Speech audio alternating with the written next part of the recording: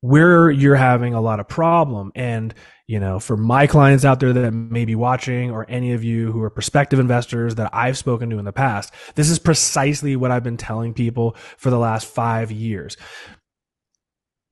If you're looking at a 3-bedroom home that's 2-story with a 2-car garage, that is so ubiquitous. There's nothing special about that. Virtually everything that's been built over the last 15 years mirrors that type of product, up to $700,000-$800,000. So the problem is, when you get into a market like this where everything kind of constrains itself, you have the pick of the litter. Everything is, a 1,700 square foot, 3-bedroom, 2.5 bath, 2-story, 2-car garage home. So when you have such an influx of inventory like that, it really becomes either you're substantially upgraded or you just hit the price point, but there's nothing special about the product. Whereas single-story homes don't tend to be built nearly as much, especially on the lower end. You do not find many single-story homes.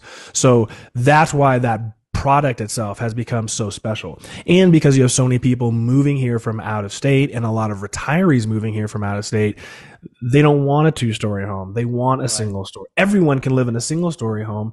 And to most people like myself, it's preferred and more desirable. So this is actually a really good time to learn that your markets are going to go up, they're going to go down, but inherently certain products are always going to be more desirable than others, and certain products aren't really easily replicable.